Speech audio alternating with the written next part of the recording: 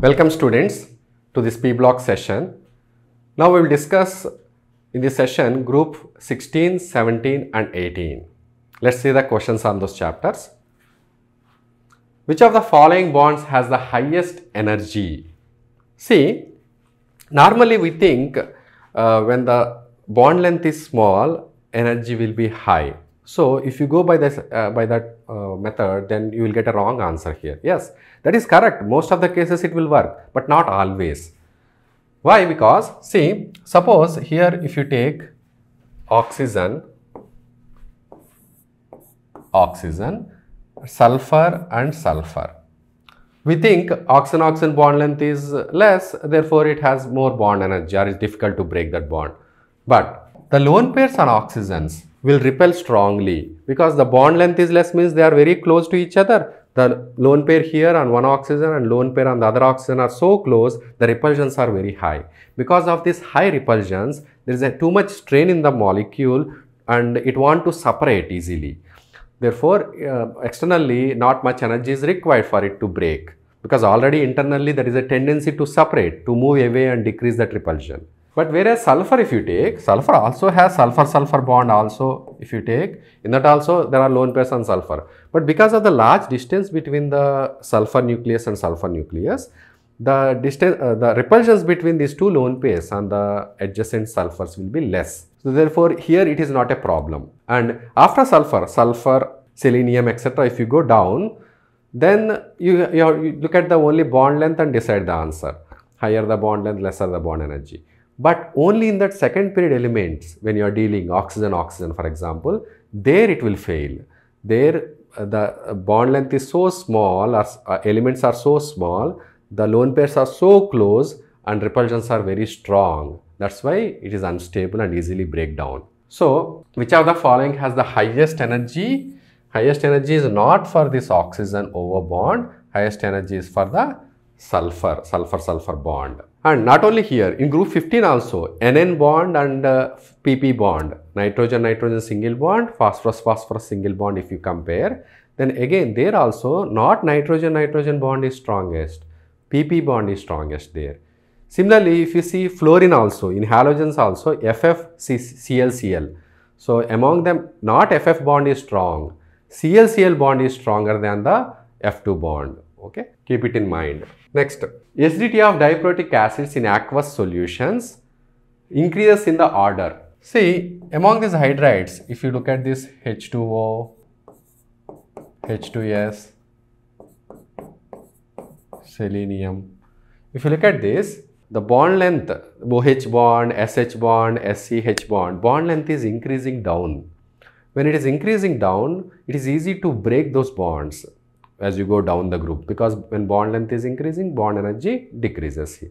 Therefore, hydrogen-selenium bond is easy to break compared to the hydrogen-oxygen bond. Hydrogen-oxygen bond is stronger here, difficult to break. Don't apply the earlier problem concept here, because there are no lone pairs on the hydrogen and oxygen to repel each other. Hydrogen does not have any lone pair. Whereas earlier case, both oxygens are adjacent, oxygen lone pairs are repelling. So don't apply that concept here. Here just bond energy and bond length are inversely proportional, apply that only. So therefore, here bonds are weak, here bond is weak. Therefore, it easily break down as H+.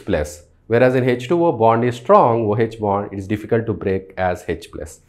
Therefore, acidic strength increases as you go down. Yes, tellurium, selenium, sulfur.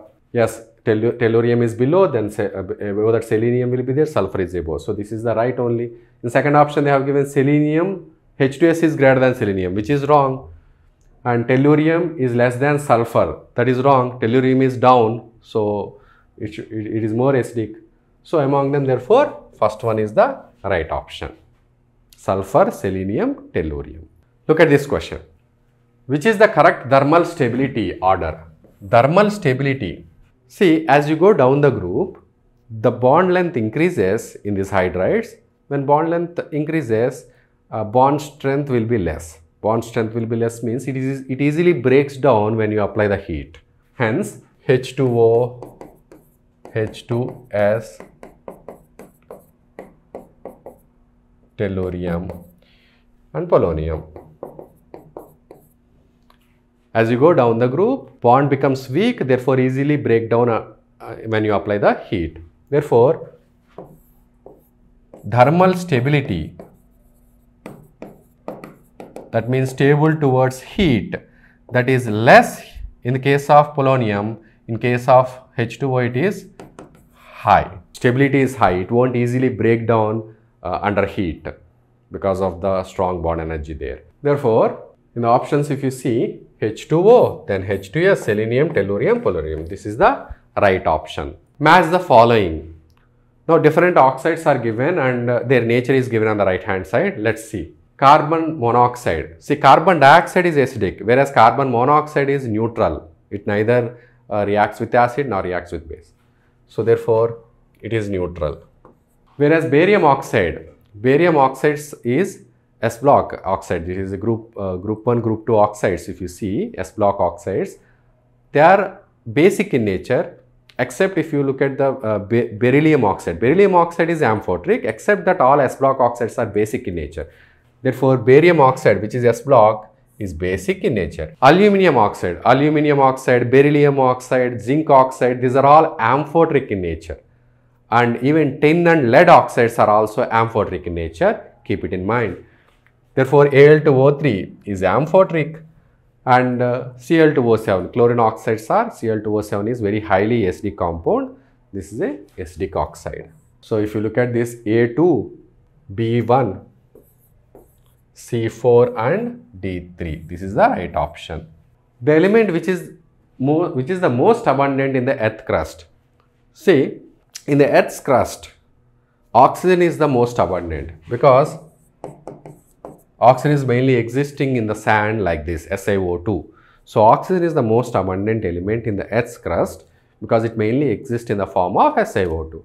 And after that, next element if they ask, then that is the silicon. First is more oxygen, second is silicon. So, oxygen is the answer. Rhombic sulfur dissolves best in. See, rhombic sulfur, monoclinic sulfur, these are all actually non-polar compounds, non-polar substances. Rhombic sulfur and monoclinic also. So, they dissolve better in the non-polar solvents like carbon disulfide, benzene. So, rhombic sulfur dissolves best in the non-polar solvent carbon disulfide, whereas these three are the polar. Even ether is also slightly polar only. Which is correct regarding acidity? H2S, H2SC. See, as you go down the group,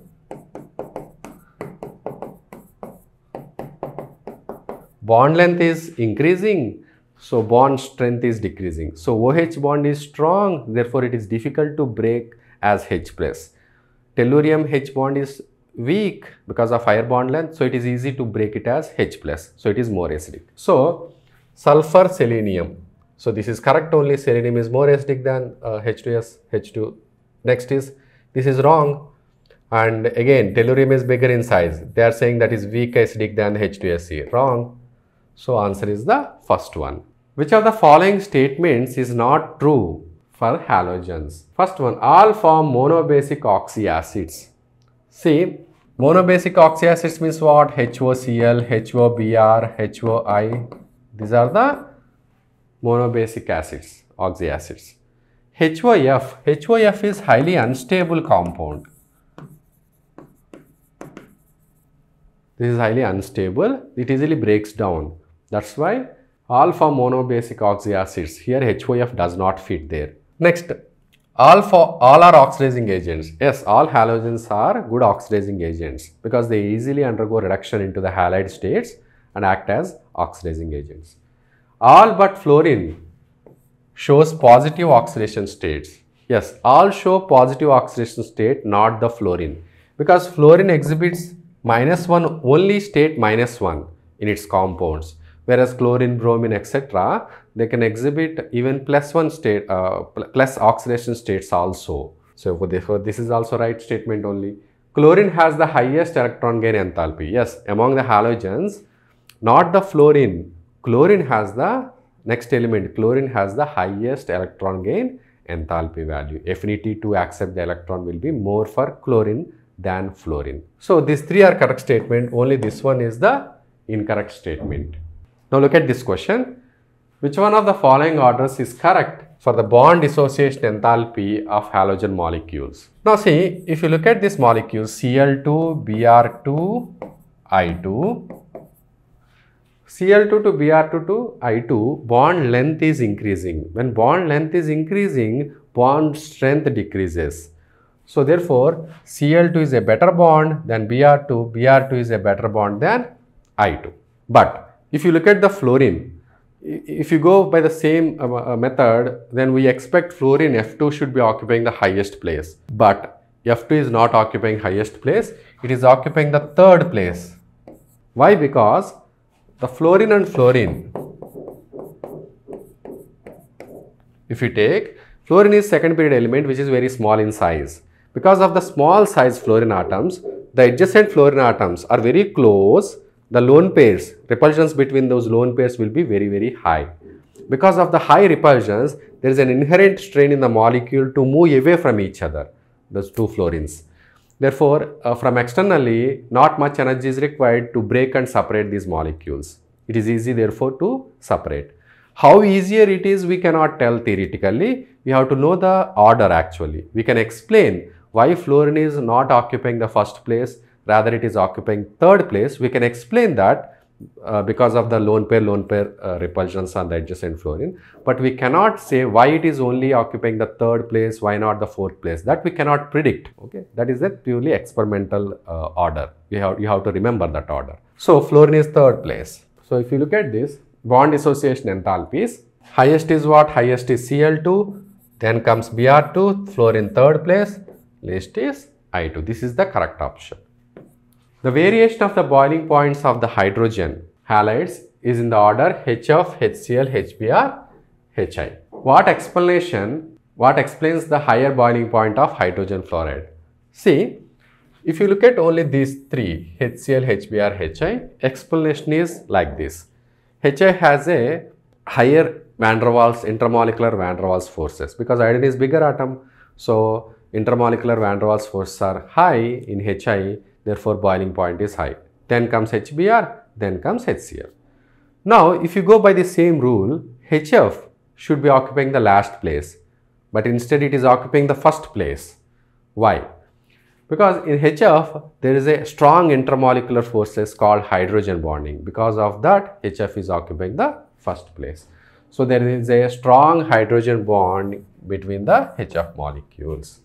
So, this is the right reason for this question. Next, among the following, which is the strongest oxidizing agent? Which is the strongest oxidizing agent?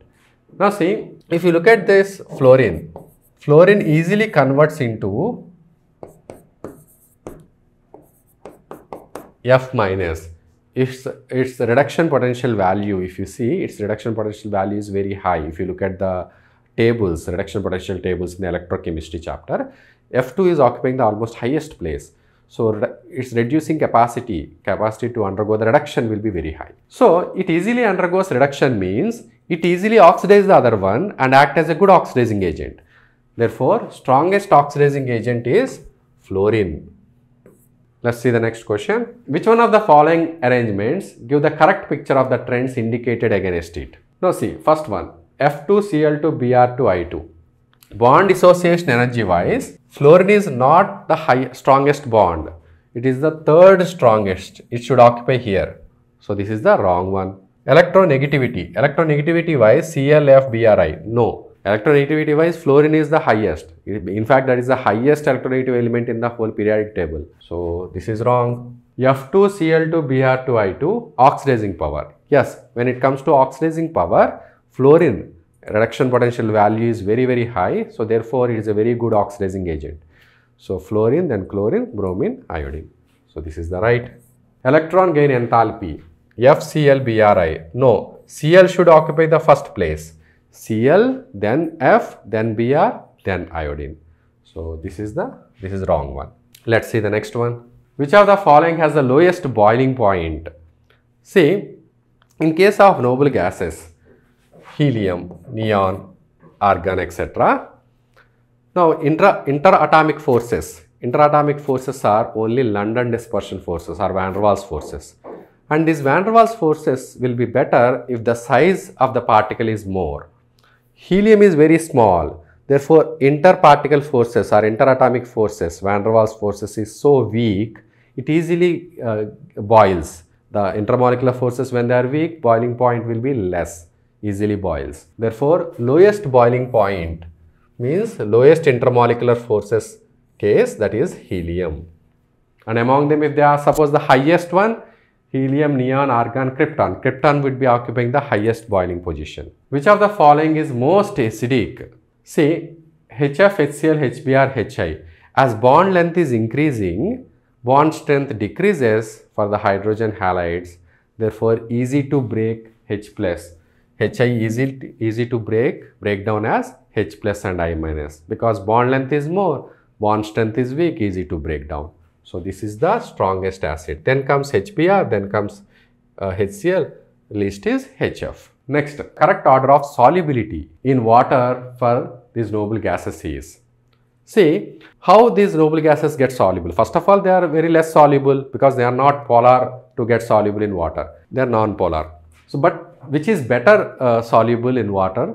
Let's see. See here, actually if you take water, water is a polar solvent. Oxygen has partial negative, hydrogen has partial positive. Now, this partial positive hydrogens, suppose if the water molecule is approaching the noble gas atom, then what will happen? Let's say this is the noble gas atom.